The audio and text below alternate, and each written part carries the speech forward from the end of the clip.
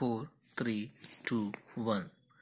Per contra, Mr. Y. Datta, learned additional Solicitor General, submitted that the placement in senior scale selection grade reader is not by virtue of length of service alone but certain mandatory conditions under the career advancement scheme, and that the case of the appellant for placement in senior scale selection grade reader was examined by the screening committee, and since he could not satisfy the mandatory requirement, his name was not considered.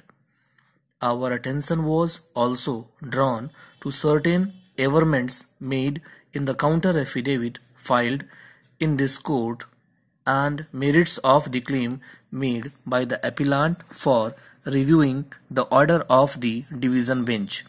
He denied that the screening committee was neither mollified nor biased, and it adhered to career advancement scheme as laid down by UGC and the Ministry of Human Resources Development, and that the appellant did not fulfill the mandatory and statutory conditions for the award of senior scale. It was submitted that the scope of application for review is more restricted than that of an appeal, and therefore the review application has no merits. We are unable to countenance the argument advanced by learned additional Solicitor General appearing for the respondents.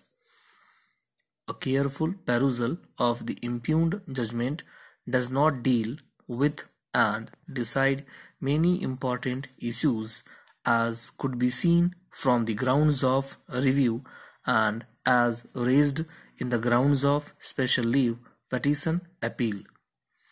The High Court, in our opinion, is not justified in ignoring the materials on the record which, on proper consideration, may justify the claim of the appellant.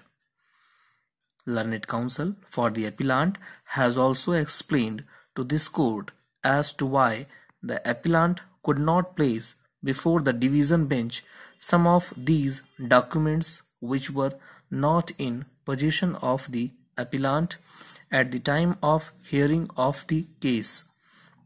The High Court, in our opinion, is not correct in overlooking the documents relied on by the appellant and the respondents. In our opinion, review jurisdiction is available in the present case, since the impugned judgment is a clear case of an error apparent on the face of the record and non-consideration of relevant documents. The appellant, in our opinion, has got a strong case in their favor, and if the claim of the appellant in this appeal is not countenanced, the appellant will suffer immeasurable loss and injury. Law is well settled that the power of judicial review of its own order by the High Court inheres in every court of plenary jurisdiction to prevent miscarriage of justice. The power, in our opinion, extends to correct all errors to prevent miscarriage of justice. The courts should not hesitate to review its own earlier order when there exists an error on the face of the record and the interest of the justice so demands in appropriate cases. The grievance of the appellant is that though several vital issues were raised and documents placed, the High Court has not considered the same in its review jurisdiction. In our opinion, the High Court's order in the revision petition is not correct, which really necessitates our interference.